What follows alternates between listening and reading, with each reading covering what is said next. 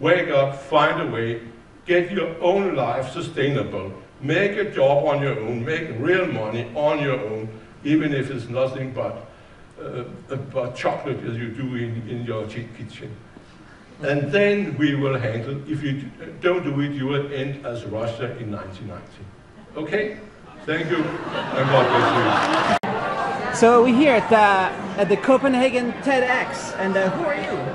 I'm a Danish economist, and I'm making research on stocks every day, but today I'm discussing how our Danish welfare state is performing. I think it's not performing that well. So it actually might be a shock to someone. So Bernie Sanders, Alexander Ocasio-Cortez, there's a lot of people in the USA, they talk about the Danish model, right? Yeah, it is. And you know, they are desperate to find another way for something new. The big problem is that in Denmark, we are running a small nation, and we are very a kind of tribe. So it's quite easy to be Prime Minister in Denmark. It's quite easy? Yeah, it is, because we are not that many problems. So you can keep us together. And that's a big problem. You can't, the situation we have in Denmark, you cannot take it and put it into US. And in fact, we have been on this way for this road for a long time. So it is not something you can do for the next election. Is it not just possible for the US to copy? You were talking about the Denmark right here, and we have the highest taxes. Yeah. Do we also have the best society or not? Yeah, that's a question how you feel it, but I wouldn't say, because the big problem is that we have a very nice place to be. It's a calm place and so on, but we have no tensions. But the big problem is that we are actually running down on our economy. So in the end, we are just using up resources and end up going bankrupt. That's a big problem. Big problem? Yeah, it is. If economy is not performing that well, then we will be left behind.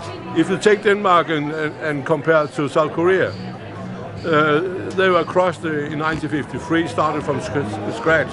They have industrial production which is 30% higher than Denmark today. So, and we came out Second World War in a fairly good shape. So, have we done it well? No, we haven't. And that's a big problem. You might do whatever you want, but if you are running out of cash, the show stops. Norway at one point took our oil, right? Yeah. And so they have that. They don't have this issue. Yeah. Evidently that Norway has a much better position. It is the richest people in all Europe, and I've suggested that we should make a merger, with the Norwegians, so we can have hold of their money. So we can hold on? Yeah, we can get hold of their money if we made a merger, moving Denmark and Norway together, How about Sweden? No, Sweden is running the same way as Denmark. You see, there's one big difference from Sweden to Denmark. In Denmark, we are able to discuss the basic problems on our welfare state, the accumulated problems, and how we perhaps can handle this one way or other to kind of rescue, to turn it back. But in Sweden, it's out of discussion. They haven't even come to that point yet. And it's a great problem. You have to face problems, then you're going to handle problems. But if you deny the situation, you can't. So do we have the best healthcare and the best education or not? No, we are not having it. We are also, Denmark is top 15 to 25 on economics, on wealth. But if you go look for schools, healthcare and so on, we have a position around number 10, I would guess, in general. We have high standard in public services, no doubt, but we are placed around position number 10. So there's election soon, so what if you became the Prime Minister, what would you do? I will do one thing in the first place. I would say we will make no more laws. All existing laws have to be reviewed, and if they're not working, then we'll cancel them. They're not going to be used anymore. It is the largest problem. We are living in a jungle of paragraphs, and you can't run a nation this way around.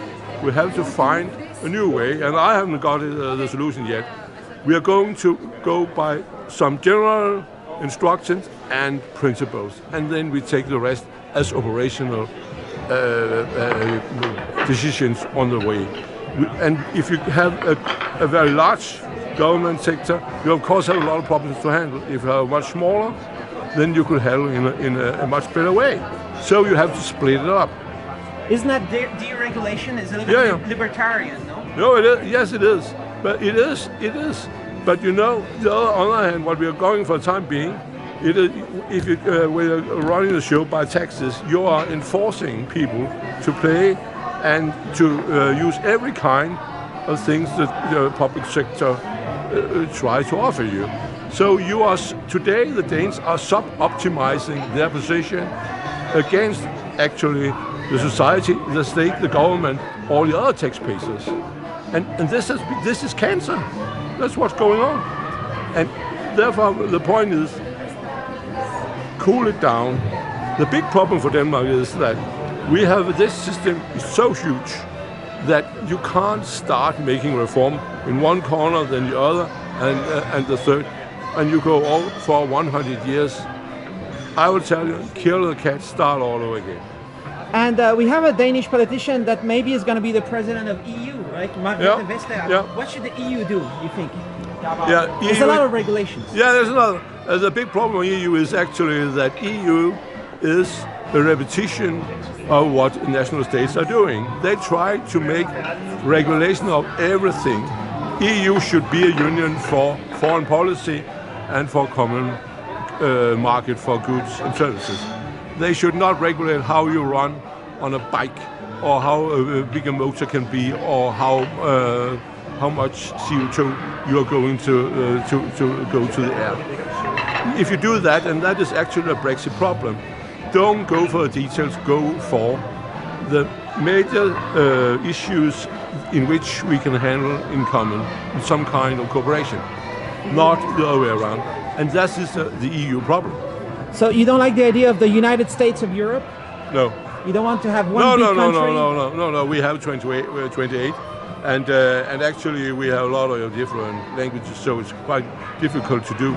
But this is a replica of the national state, and that is the big problem. You know, one funny thing I tell you this: the richest place you have in Europe is actually Brussels. Why? Because they have a nice industry, business life? No, they have none. It is pay money you pay. The next best place is Hamburg. Hamburg is a great city of trade, service, and whatever they do industry. That is, in reality, the best town. In old Russia, Moscow was the center of all and had all the benefits. Perhaps you should think a little bit about it. Where does the money come from? And that is the Brussels problem. And Brexit, actually, as far as I can see, is the British people saying enough is enough. We don't want to be regulated in every respect. In Denmark, you have around, people say, I don't read them, 2,000, I think it's 2,300 new regulations a year from EU. And you have, these ones has to be implemented in Danish legislation, rules, regulations, and everything. It is nonsense. Stop it. But it's trying to make a common market with common rules for everybody. Yeah. So that's important. Otherwise, if somebody is cheating in one side and they want to do trade, it wouldn't work, right? Everybody has to have the same rules. Now, when you look into goods and services, it's a little bit more simple to make some kind of regulation on it. But in principle, markets has to find a way itself. And then the big problem in Western nations, all this stuff, is that the producer of something is not holding the responsibility. They hold limited responsibility. So you have a lot of tricks and poor quality moving on. That is the real problem as goes for this. You can take the story about Audi. They got a fine for 5 million euros for the exhaust problems. Now they accepted to pay 900 voluntarily because it was nonsense. But there was a maximum for how much for size of a fine to authorities. It was nonsense. It might be effective for some small machine factory in Bavaria, but it was not for Audi. And they accepted to pay 180 times to stop it and let's move on. All right. So I'm looking forward to your TEDx talk. How many million people do you think is going to watch it? Well, I hope there's a lot of people watching it, especially the idea that I have that we are mature democracies, that we are fading, so we are in a deep, deep trouble on our way forward. And I hope we will be some 20 million. Not only in Denmark. No. Yeah. Because the general problem we have about lawmaking, how to run a nation by laws, by democracy, by laws that no one actually read, and you don't know if you are complying into them or not. It is nonsense. You have to stop it and find a better way. Something simple. Yeah, you have to find a better way, and it is difficult. And I do not have a solution, but I have the question, and I have to focus on it because we can't go on this way much longer. Maybe it's just something in an app. Yeah, right? Perhaps. It could be an app? Yeah, you can take it. Is this legal? No, it's forbidden. Then you stop. Okay. Cool. Thanks a lot. Okay.